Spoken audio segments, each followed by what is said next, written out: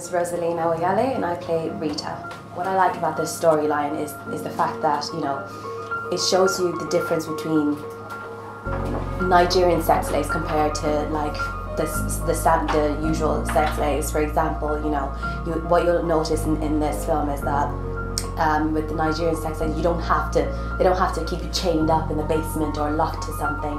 You know, they leave the house open for you. You can leave if you want, but because of the idea of swearing to this oath, this juju, this black magic, it will keep you bound. You know, no matter how far you might think you want to run or escape,